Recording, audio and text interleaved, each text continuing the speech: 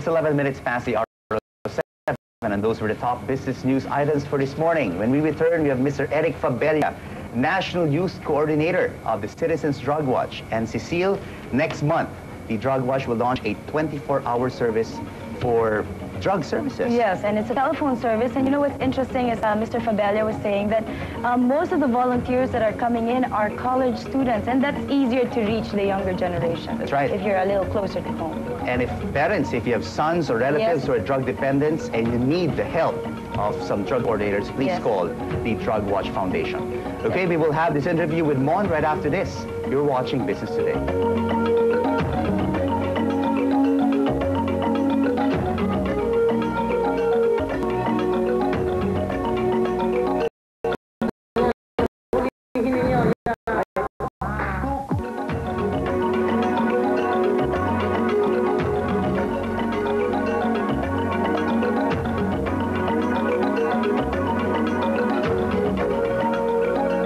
Welcome back, folks. Now we're going to be doing, yes, good morning. Now we're going to discuss a subject that is a matter of serious concern for a lot of parents, especially parents whose children are in the age of about 10, 11, 12, and they're in school. It's a matter of drugs. And to help us discuss this subject is another young person. His name is Mr. Eric Fabella. He's the National Youth Coordinator of the Citizens Drug Watch. Good morning, Eric. Welcome Good morning to the show. Po. Thank you. Okay, huwag mo kong ipo. Ikaw naman, Eric. Hindi naman ako ganun nakatanda. Eric, I understand, you know, let's start with the situation of what is the situation as far as drug use or abuse is concerned. Because we have this rather alarming report that came out in the newspapers a couple of days ago saying that every day, 22 drug-related deaths and 50 crimes against property are committed, while a rape linked to drug addiction occurs every 19 hours. And this is from you, I mean, the Citizens Drug Watch Foundation. Yes. What is happening?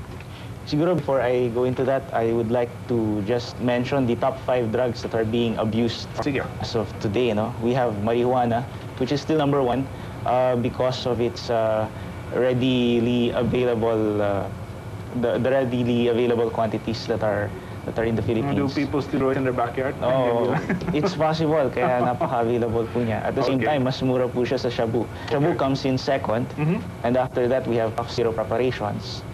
And we also have psychotropic substances such as tranquilizers. And then lastly, we have volatile or industrial preparations. The more popular one is... yung mga, yung mga rugby. Opo, yun po, rugby. But I know, it's kind of, isn't it a bit worrisome that shabu is a very high number 2? I understand. Shabu is a very potent drug. Yes. Malakas ang tama talaga sa gumagamit nito. How prevalent is shabu here in the Philippines? The problem? Yes. Well, shabu makes up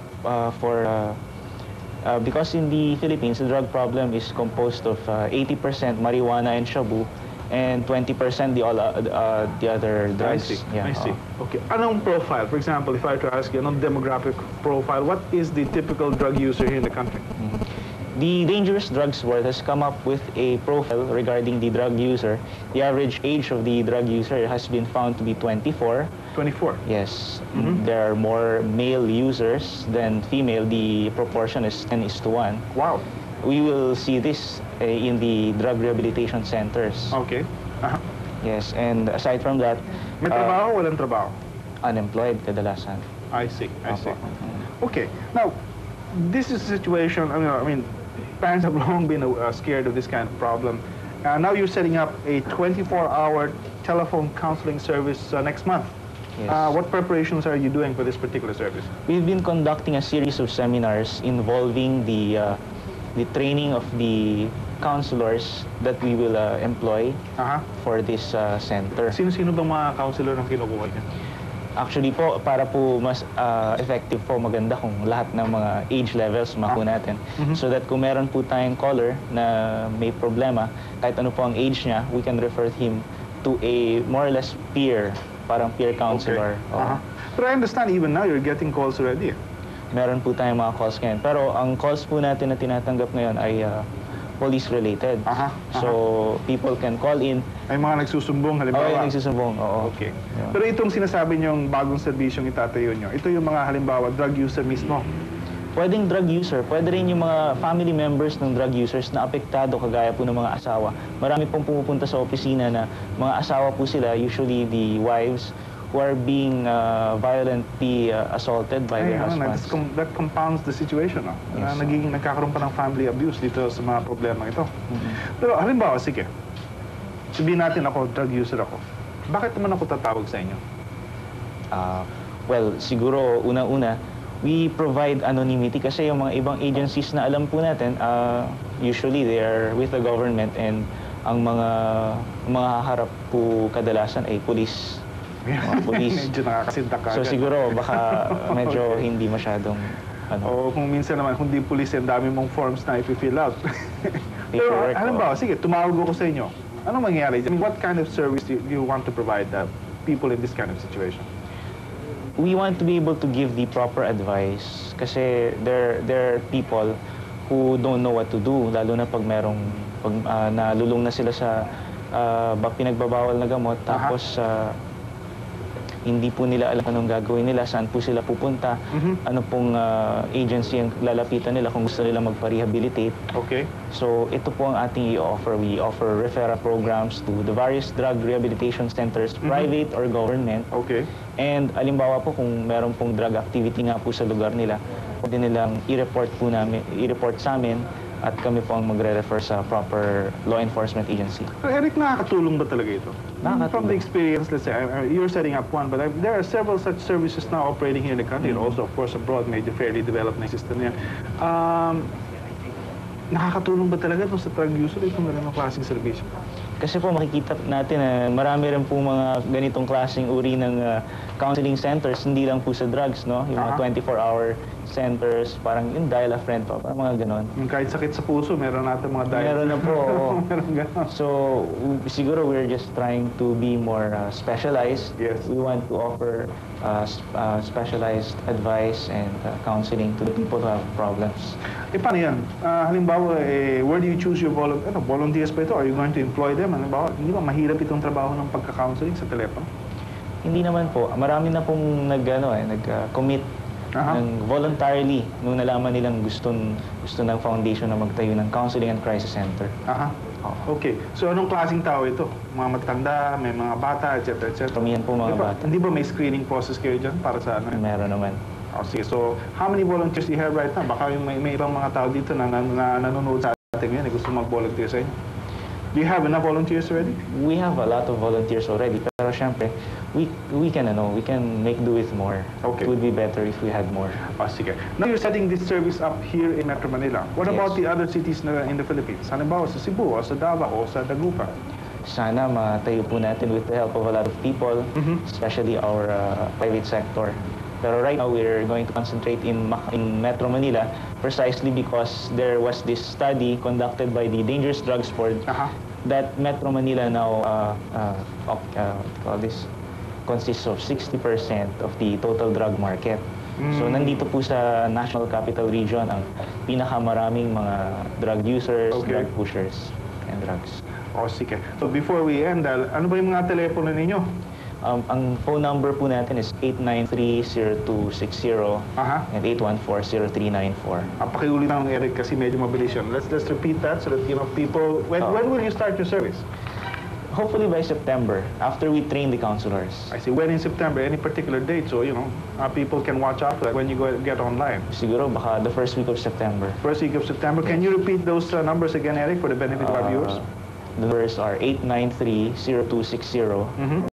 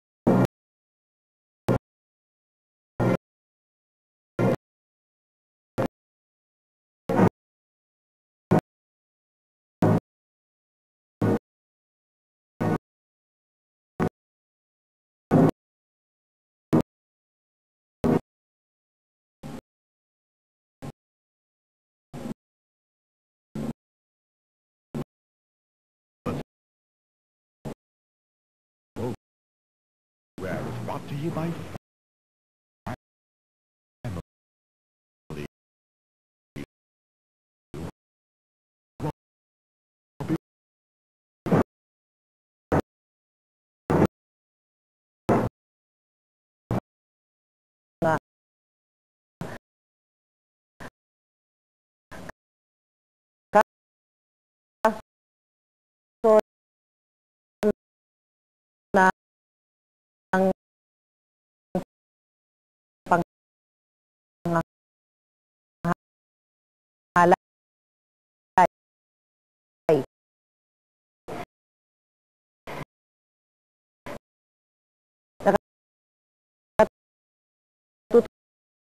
Tuwa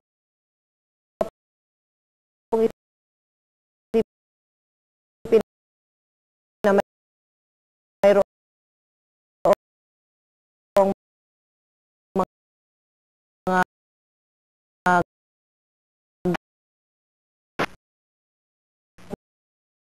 na nakatulong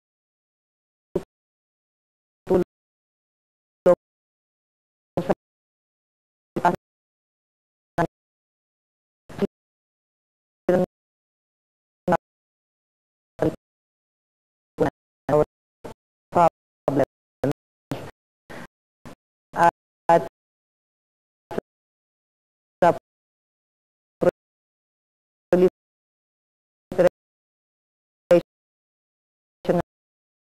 nga po ng drug at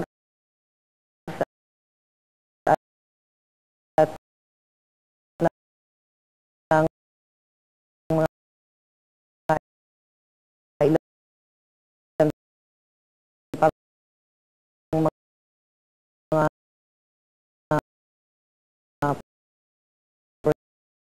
prohibited drug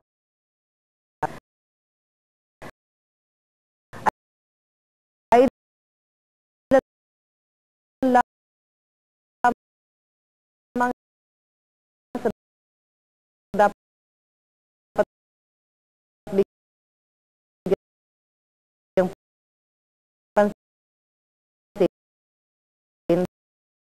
hindi lamang ng pamahalaan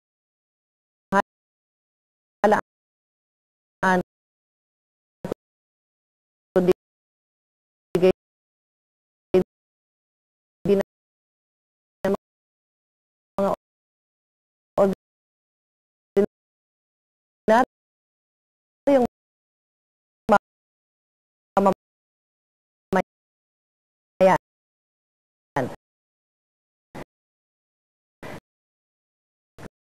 Katulad na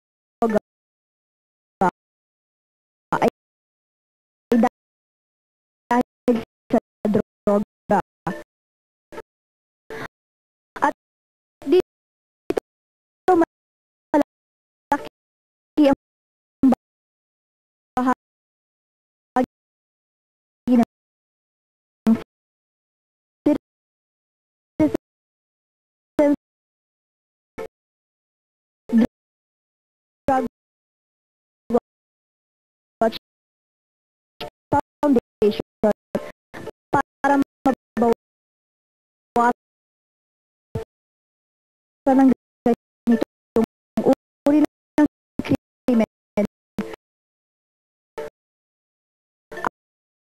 at maiwasan ng iba pang biktima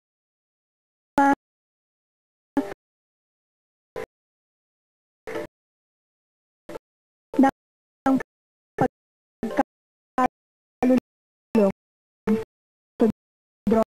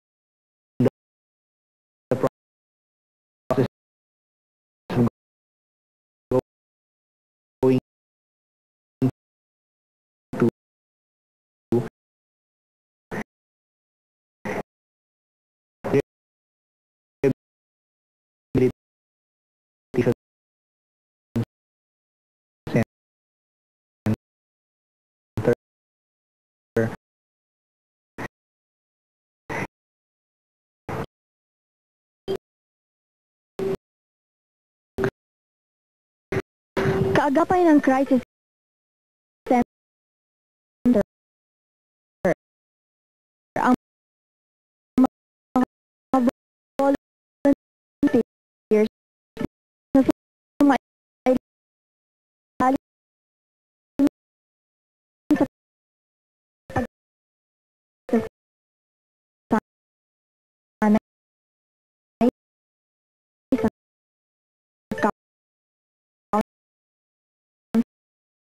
counseling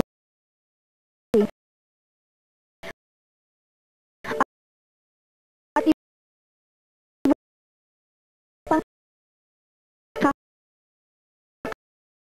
kailangan para tulungan ang mga nalulung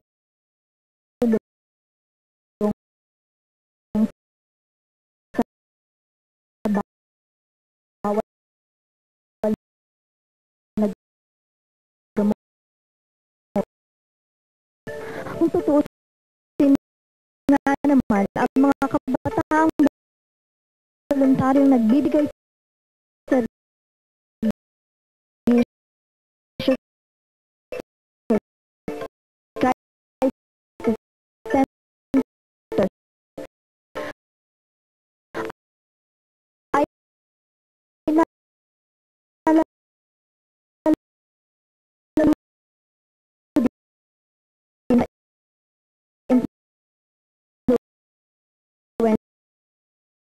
bawal na gamot. Maraming gawain sa handa ng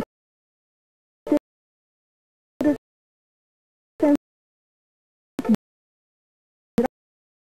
drug watch crisis center para tumulong sa kabataan at sa paglinis ng komunidad sa bawal na gamot.